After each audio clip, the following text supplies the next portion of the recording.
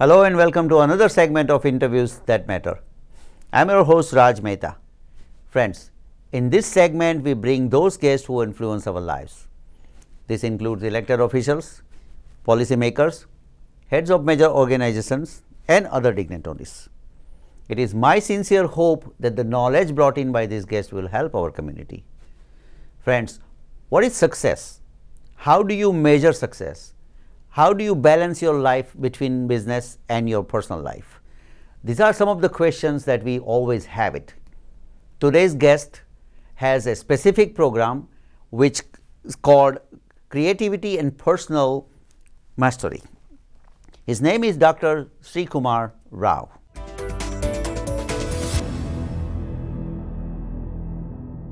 Dr. Rao, welcome to the show, sir. My pleasure, Raj. Really glad to be here. Honor to have you here on the show, and we hope to really learn a lot from you today. My pleasure to be here, Raj. Okay, so let's begin with your life. All right. Let's begin with your life. What did you do until now? What did I do till now? All right. So I was a student for the first part. I graduated from Narendrapur, which is the flagship school of the Ramakrishna Mission. Okay. Then I went to Delhi University, where I was a physics major. Then I switched fields and did my MBA from the Indian Institute of Management in Ahmedabad. Oh, IIM, okay. IIM Ahmedabad. Okay. Then I came to the United States. I did my PhD in marketing from Columbia Business School, Columbia University. And then I dropped out and worked for a while in corporate America. And I was kind of switching between corporate America and business school. Right. And then I decided that I didn't like corporate politics, so I went into academia. I was a professor at Baruch College, City University of New York. Okay. And then for 20 plus years at Long Island University, the CW Post campus. Okay. So you're still there? No.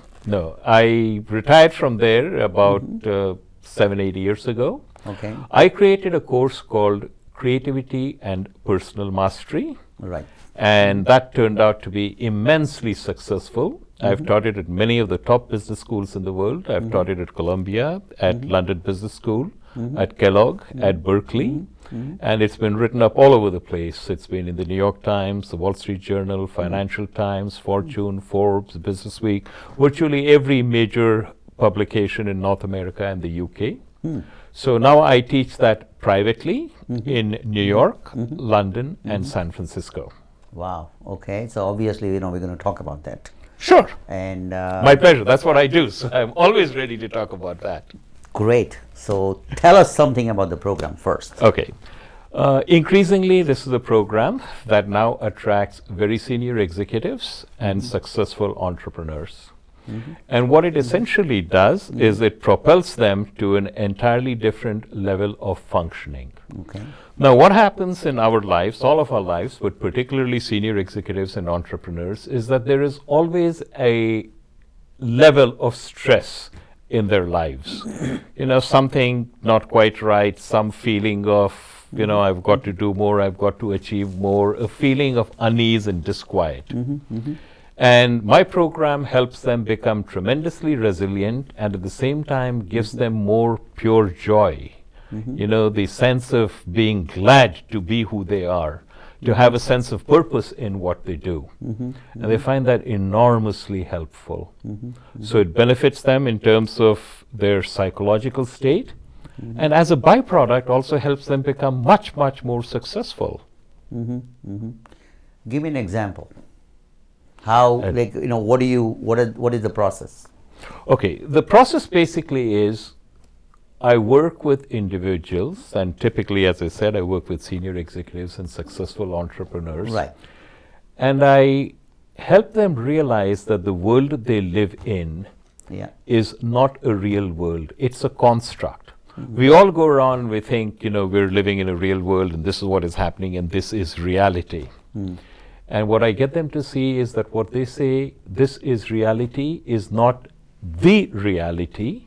It is a reality, and further, it is a reality that they constructed and they constructed it with the mental chatter that they have and the mental models that they have. And those are two concepts that I'd like to go into it, because I think it'll be highly relevant to your viewers.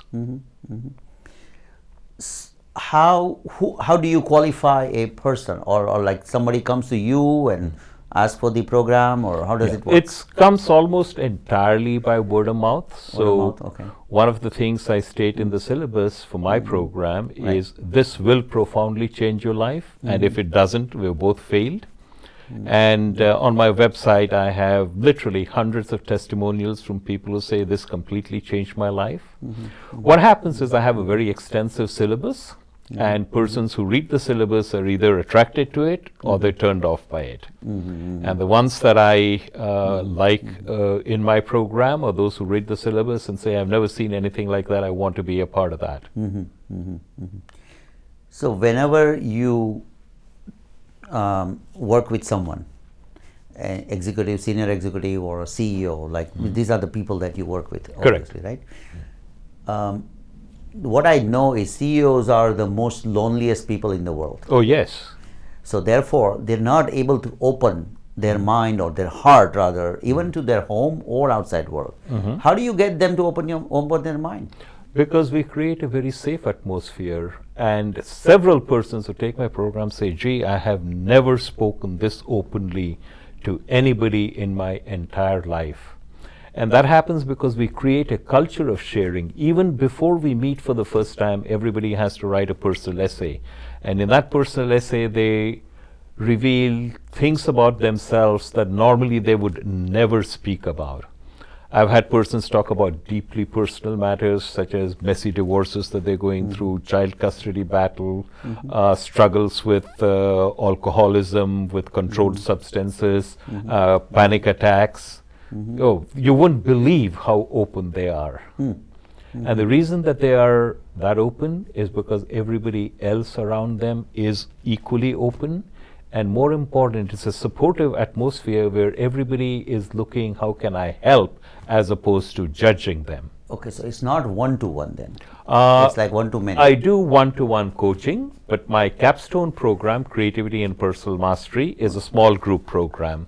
Group sizes range from a low of about a dozen to a high of around 22, 23, that range. Okay, so we create a very, very strong collaborative atmosphere. So is it something like, the groups have like a CEO group or something like that? Is it similar to that? Because they're also not quite similar to that, because in a CEO group and so on, there are some elements of what I do there. But what I do is a combination of group interaction and very intense personal exploration. So we meet 3 times in modules of 2.5 days. Typically, if it's over a weekend, we begin Friday at dinner, go through Saturday, and end Sunday around 3 p.m. So there are 3 such modules separated about 4 to 5 weeks. And in between, there are both group and individual exercises. So it's a pretty intense experience. And by the time we finish, in many instances, you have lifelong friendships formed. And they continue to meet each other. There are gatherings which increasingly happen all over the world. I now have a worldwide alumni community. To the best of my knowledge, mine is the only course which started off as a business school course but has its own alumni association. Now, how many people do you know who remain associated with a single course 10 years or more after they've taken it? It doesn't happen. No, right, yeah. But in this it does, because they found that it was of overwhelming value. And more important, there is continuing value in being associated with it. Typical class, you said dozen to 20 or something, right? Correct. Something like that. That's a typical class. Correct. So give me a rundown of the class, like what happens in the class. What happens in the class? Right. Okay. So what happens in the class is they use a variety of teaching techniques. Okay. Some of the times I speak, but I don't lecture. I just share ideas, and we have a very interactive session. All of my sessions are very interactive. And then I basically ask them to apply this to their life, and we have a lot of small group exercises. So before we are done, every single member of the cohort has been in a small group with every other member. and multiple times. And during the course of doing that, they not only learn more about each other, but they also learn about the problems that each one is confronting. And quite often they say, gee, I have that problem also. And the whole ethos of it is, how can we help each other? So that is really the rocket fuel that generates the takeoff. So it basically, when they register for this course, someone register for the course, they automatically have trust level created. Oh yes. So I mean, obviously, trust level is the most important thing, right? I mean, Absolutely. You never yes. know who you're talking to. Correct. So do you help creating that trust level, or it's like, how do you do that? It's inbuilt in the process. For example, this is a program, this is one of the very rare programs where you don't decide you want to take it. Normally when you have programs, the key factors are, can I attend the program in terms of that the date's convenient, and two, can I pay for it depending on how much it costs, and can I, and if the answer to both of those is yes, you're in. My program is not like that. You have to apply and be accepted, and application is quite a cumbersome process by design. I only want people who have read the complete syllabus and who resonate with it and demonstrate in the application that they have read the syllabus and want to engage with the topics. If I don't get the sense they're ready, I don't admit them. So before they come in, they've already demonstrated, yes, they are inclined in that direction and they're ready to take the next step. So they are pre-screened basically. Oh yes, already. Definitely pre-screened, yes. And by the way, I even did this when I was teaching it in business schools. So I have taught in many of the top business schools in the world, and mine was the only course where there was this rigorous screening process employed. How do you define success? I define success in a somewhat different way than most people. I define you as being successful if you get up in the morning and you are radiantly alive. Your blood is singing at the thought of being who you are and doing what you do. That as you go through the day, you come radiantly alive. You know that you are doing exactly what you were put on earth to do. And more important, you have a very deep feeling of well-being. You know that you are okay. You have always been okay. You will always be okay. Look, we're all in the human predicament, and when we are in the human predicament, stuff happens. There will be serious illness and death. There will be relationship problems. There will be business reverses. There will be financial setbacks.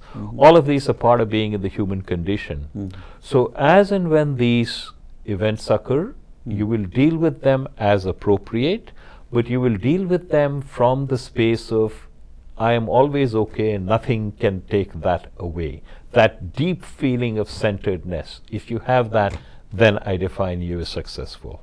So, like success in business, making money, that's not the only success. That's not the only success. In fact, in some cases at least, I won't say many cases, but some cases at least, I know people who've been enormously successful in terms of, vast accumulation of assets, but their inner life is terrible. They can barely sleep, they're, have panic attacks, they're a psychological mess. Wow. There's no way that you could define someone like that and say he's a success or she's a success. Interesting. Let me come back to this, program again. Okay. Right? So the program, first is like you pre-screen into different groups. Correct. And you obviously match the groups because, every level, like for example, when you define a small business to a large business, there's a different level of problems. Everybody has Correct. it. And it's not only a business problem. I know you also touch upon the personal problem also, but you also tackle the business issues. Is that? I don't tackle the business issues directly, but I tackle it from the personal viewpoint, which is a lot of the problems that both executives and entrepreneurs have stem from how do you look at it. And what I am very good at doing is I'm engendering a different worldview in them, a different way of looking at their life a different way of looking at what they do for a living, their career, and the problems that they are confronting. And in many cases, what happens is when they look at it differently, the problem disappears.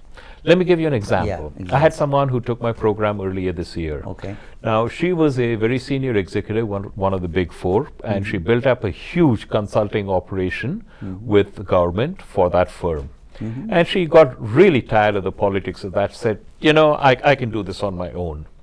So she went off on her own, and then she recruited some of her former colleagues, and they formed a government contracting business, which was immensely successful. And she took my program earlier this year, and she said, you know, Srikumar, I'm completely tired and bored of what I do. I get up in the morning and I don't want to go to work, and you know, I want to know what I should be doing next. What's the next stage? And she took my program to find out what she should be doing next. Right. And I just got an email from her saying, I have such a different view of what I do in my life. I get up every day and I know that I'm exactly where I am. I'm building up my business, and I've never had such fun in my life. She is an Inc. 500 company, and she went to the Inc. conference. And this year I wasn't at the Inc. conference, I was last year. And she said, thank you very much. So that's a very typical way. I mean, not this particular way of reacting to it, but the kind of change that I'm talking about is very typical. I'm still not sure what change that, you know, like how she viewed what she was doing. Instead of being let's bored say- and burnt out, she is now getting up, excited at the Right. thought of building. Right. She now views her business as, this is the vehicle that I'm using for my growth. This, incidentally, is one of the reasons that I like working with entrepreneurs, because if you can get entrepreneurs to see that they're not just building up their business. They think they're building up their business, and they are. They want greater profits, they want greater revenues. But many of them go the next stage and, you know, I want to do good for the society, I want to give back. But in the process of doing all of that, what you're really doing is you're working on yourself. When you're running your business as efficiently as you possibly can, what you are really doing is you're working on yourself. The only thing that you ever do in life is you work on yourself. And to work on yourself, the universe gives you many tools. Gives you family, gives you, you know, the work that you do, the business that you run, gives you, you know, situations that you confront. With the proper attitude, you can see each one of these is an opportunity for you to work on yourself. And if you have that as a framework, you'll see many things that used to bother you don't bother you at all. Okay, so does it mean the positive attitude? It goes beyond a positive attitude. It's not a question of I think something is good or I think something bad.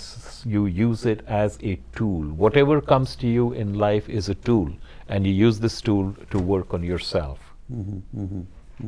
It's much deeper than simply... Much deeper than a positive attitude. Oh, absolutely. So, you know, like I am a very positive person by nature, right? You know, so for example, you know, I had an article published in Long Island Business News just a few weeks ago. Okay. And I mentioned myself, they wanted to find out, you know, and I said, you know, if outside is 24-inch snow, I would think it's not 32.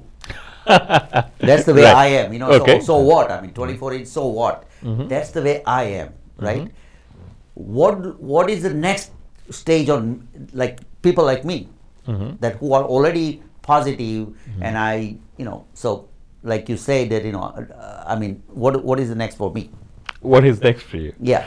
What is next for you is for you to contemplate, hey, what am I here on this earth for? What are we all here for? Where are we going? You know, one day you run a business, but Right. one day you are going to die.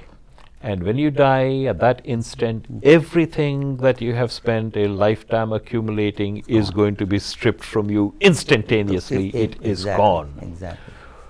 Most of us, and especially in Western culture, you tend not to talk about it. It is morbid to talk about death and so on.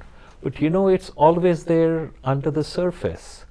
You know, as Shakespeare put it, imperious Caesar dead and turned to clay might stop a hole to keep the wind away. So when that is what is going to happen, why are you striving? What is the value of doing all you do? You know, dust thou art, dust returnest.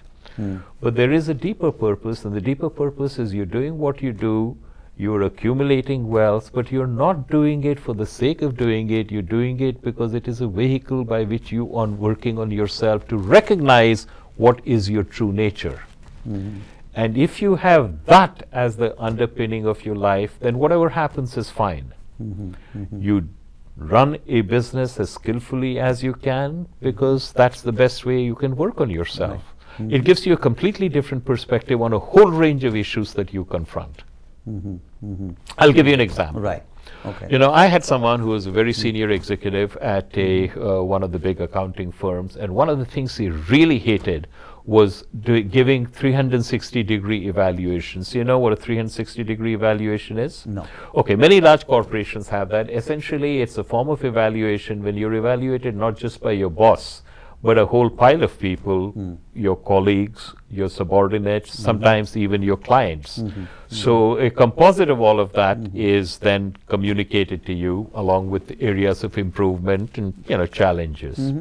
So this person hated to give the results of 360-degree evaluation, particularly when they were not good, which meant that his employee or subordinate would probably be fired. And he really hated that.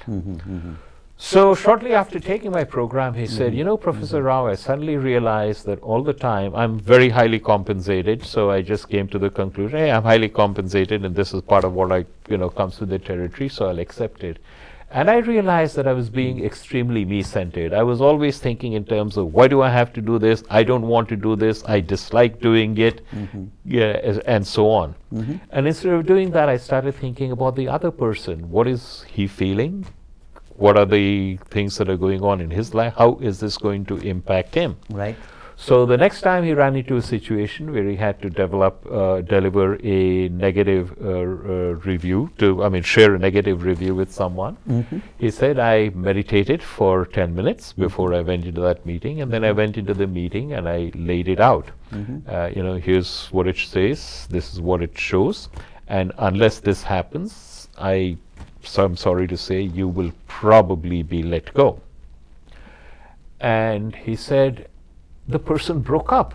He was in tears, and he said, never in my life have I had someone speak to me like that. And then he asked, can I meet with you every week? So he said, fine. And they started meeting on a regular basis. So he started coaching the person. And 3 years from that date, my student had left the company, but the other person was still there and going stronger. So he said, Professor Rao, there is nothing I said to him that I would not normally have said. Right. But the space from which I spoke to him was completely different. Formerly, he was speaking to him from being me-centered. I don't like doing this. Why do I have to do it? And he was wrapped up in himself and what he was doing and what the impact would be on him. Now he was speaking from a much more enlightened perspective. Who is this other person? How is it going to impact his life? How will his family be? And he was genuinely concerned from that. So what he said was the same thing, but the emotional domain from which he spoke was different. And that made such a tremendous difference. I teach persons, or I don't teach, I teach persons techniques by which they can shift the center from which they function. And when you shift the center from which you function, your whole life is transformed. Yeah, so the way you say it is more important, really, to anything like communication. Who you are communication. Being. Communication is only a small part of it, yes. Right, because the way he communicated to this other person, before he was different, the way he was communicating. Now he says, okay, these are the bad things, these are the good things, but then bad thing, you have to, work on it. Correct. So he gave him room, basically. Gave him room, but as I said, it's not what was said, it's who was saying it. That's one of the most important things that I try to convey in my program.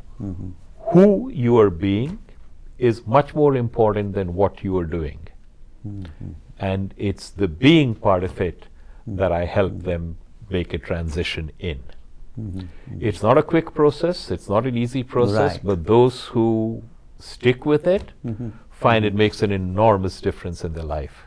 And you said that it's like a weekend, and then for 5 weekends, something like No, that. it's 3 weekends. And 3 weekends. The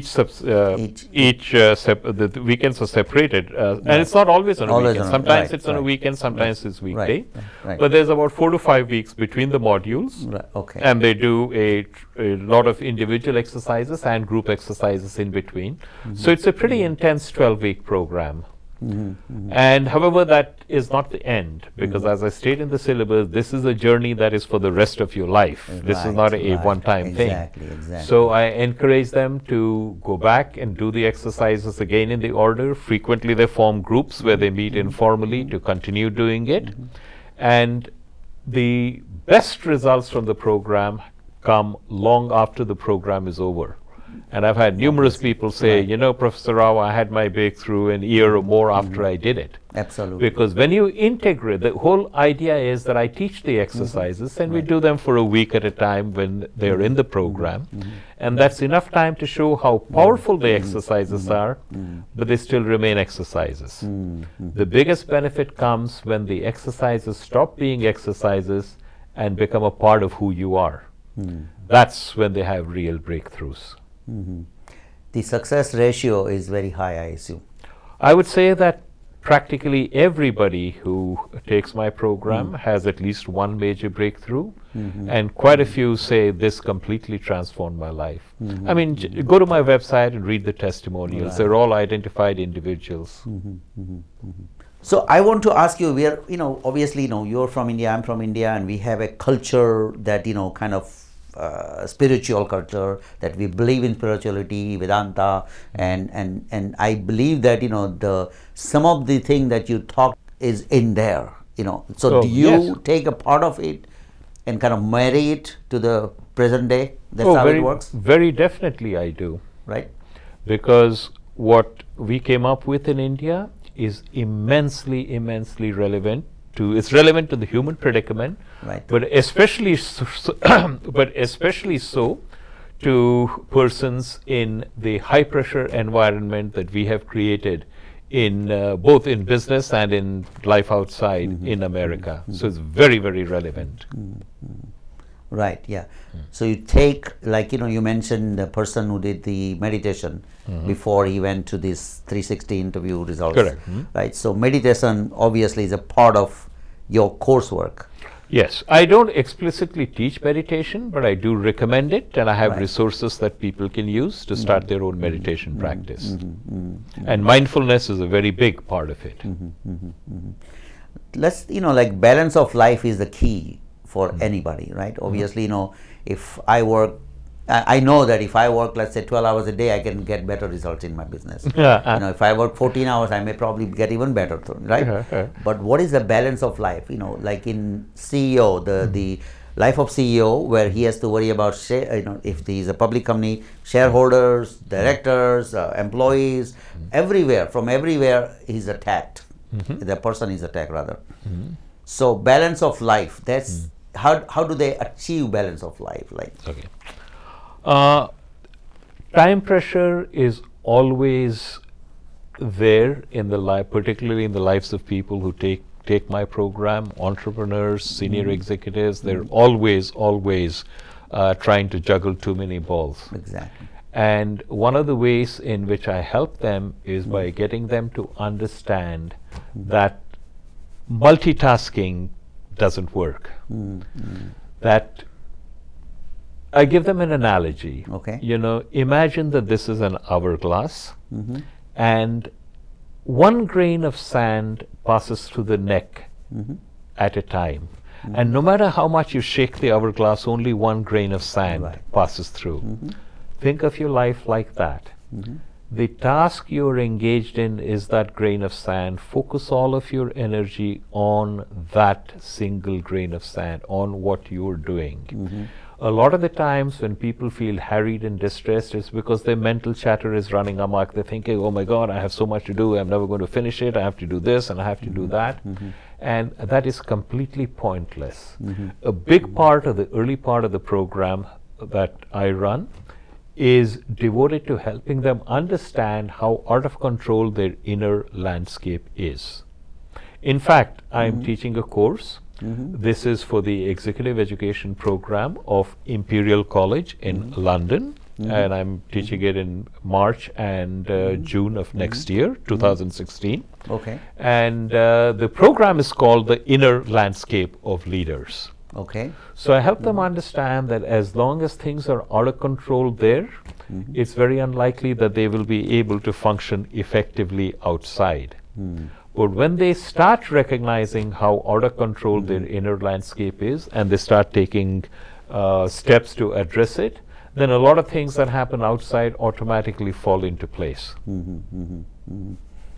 Again, same thing, like, you know, we have soul and we believe in like soul, our soul rather than ourselves. Ourselves is just a body, like kind of a, what do you call it, the housing of the soul. Okay. And it just, you know, is that similar philosophy? I don't talk about soul, I don't talk about that, I just talk about observe your mind, see how runaway it is, how crammed with thoughts which follow and succeed each other, and you know, take you to places you don't want to go.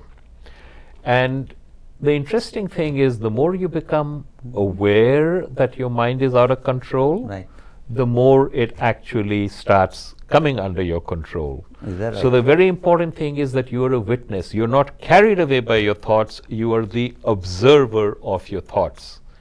And the early part of my program is geared towards helping them recognize what a shrieking monkey we have between our ears. Until we have some semblance of control over that, we're never going to go any place. Interesting. Right, yeah. Mind is, you know, it's very difficult to control. Yes. I mean, it goes everywhere in a second, in a fraction of a second. Right? Yes. So the teaching someone or somebody is teaching themselves to control that, it's not that easy. No. And you don't really control it in the sense of you have complete control over it. What you do is you can guide it so that it is less uncontrollable than before. Not that you control it, but it's less uncontrollable. Tell me something, like, you know, normally the person is the way they are from the beginning, right? That, you know, you get molded by people surrounded by you. Correct. And number two is that, let's say, for example, if I'm a positive person and somebody is a negative person, and for them to become a positive, it's tremendous work. How do they do that? Okay. See, what happens is, to a very large extent, who you are is a function of the persons you are surrounded by. Right. You know, when you were young, you were shaped by your parents, your friends at that time, teachers, classmates, media. There are numerous influences upon you.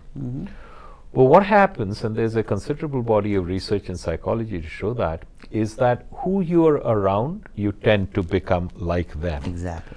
So what happens in my group is that we bring out a different part of you, a higher part of you, if you will. And when people are functioning in that, their own higher part comes out as well. And all of a sudden you become, even people who are intensely competitive and looking for what can I get out of it, suddenly become very sharing, caring individuals. That is one of the benefits of the program that I have devised, because we create that atmosphere by virtue of the nature of the exercises, by virtue of the screening practices, by virtue of some of the exercises which require you to go out of your way to help others. And when people experience what happens when they are sharing, then they say, that's who I want to be. And then they go out and do it in other parts of their life. That's how the transformation occurs.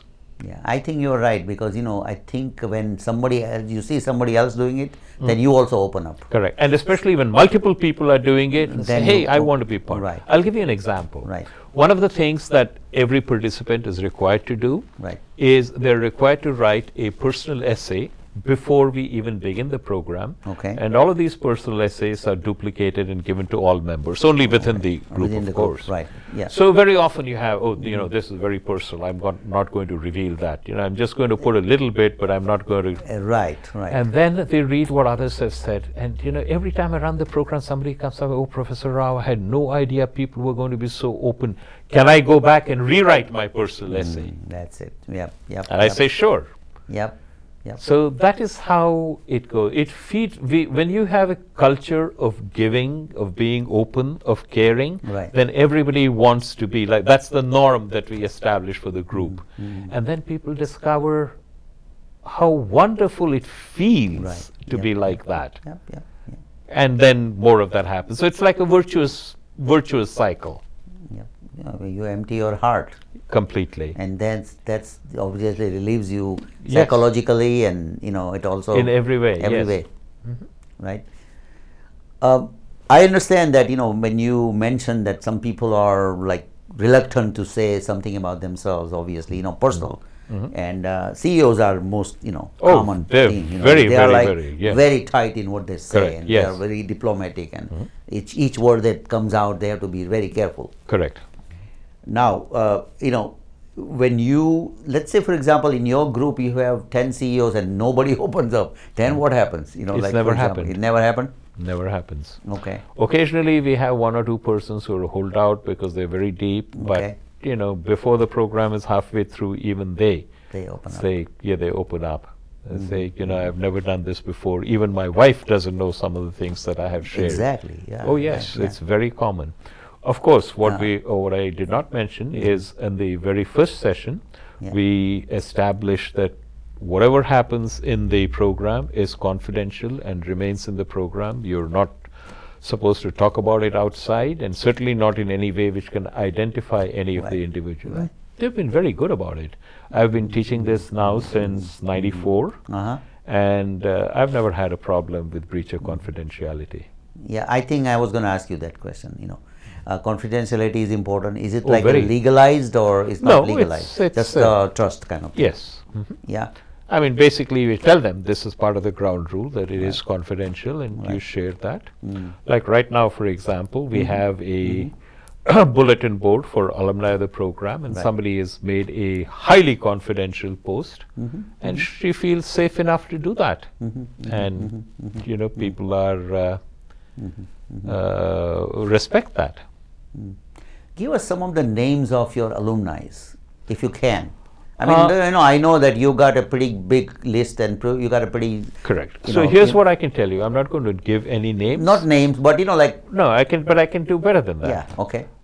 Go to my website and look at the testimonials. Got it, and in the testimonials, I don't have Joe from Alabama said this. Right. There are identifiable everything. individuals, Okay, got it. and they have said what they got out of the program. So that will tell you what I you think need. that's better way. Yes. Now, we're going to talk about your book here, Happiness at Work. Right. Okay, so thank you so much for giving me this book. Hey, and my I pleasure, certainly Raj. will read it. Yes. I'm not a fast reader, but I'll read it at my pace. And it's designed so that you can dip in. The chapters are very short, so each chapter is only 3 or 4 pages. Okay. So read that. But Yes. at the end of every chapter, there is an exercise. Oh. So if you really want to get value from the book, you have Okay. to do the To exercises. do the exercise.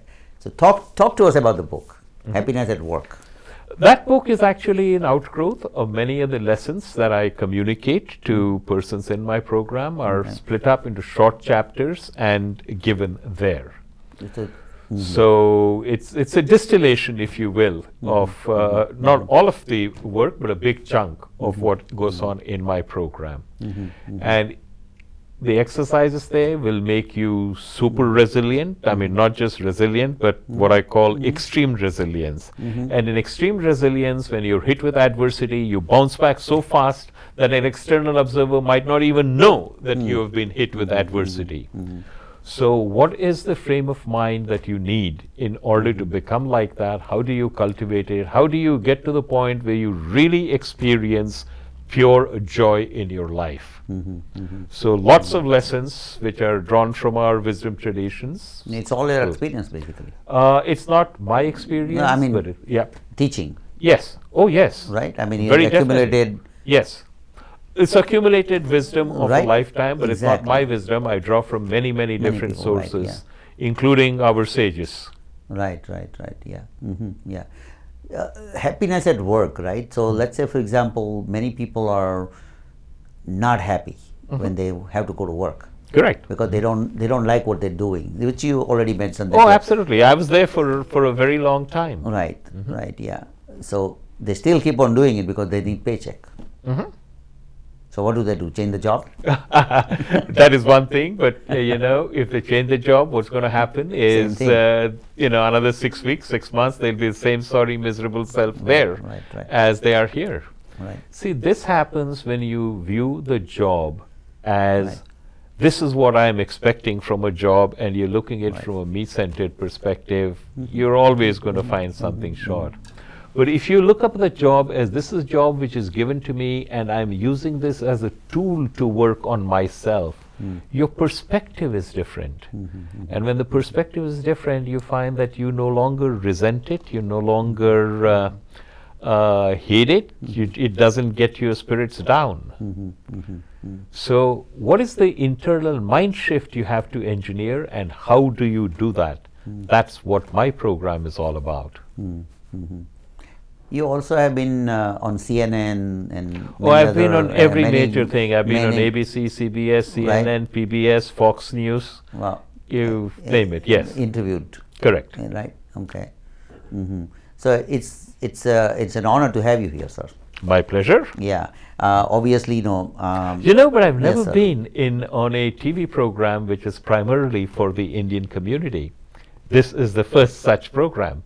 So tell us something about now Indian community. Talk to us something about, because you know our community better. You know, we got scientists, we got doctors, we got professionals, we got entrepreneurs, we got every kind of people here. Also, Correct. and a lot of successful people. Oh, we've got a lot of extremely successful people. Yes. Right. Yeah. But I really don't think I'm qualified to speak about the Indian community as such, because I don't make it a point to particularly relate to people as part of the community. Obviously, many persons of Indian origin, like myself, have been through my program, but I relate to them as individuals who have taken it as opposed to members of the community. Right. So I'm not quite sure I can answer that as a general one. Plus, you know, we are such a diverse people that we're all over the spectrum in every way that you can think of. So, but somebody from an Indian community, you know, who already has some basic background of, you know, spirituality and things, that may help them faster achieving results. It may help them, it may not help them. Let me give you an example. I did a number of programs for a very big company, Prudential. This is Prudential PLC, so it's the British company we're talking about, not America. I did a program for the high-achieving managers. And one of the persons who was actually British told me, you know, Professor Rao, after your talk, I heard some people saying, oh, you know, that's simple, easy stuff, and we've learned it, we know about it all our lives. And these were all persons of Indian origin. Right. And they said, oh, you know, it's just taken from the Gita and various sources, there's nothing new there.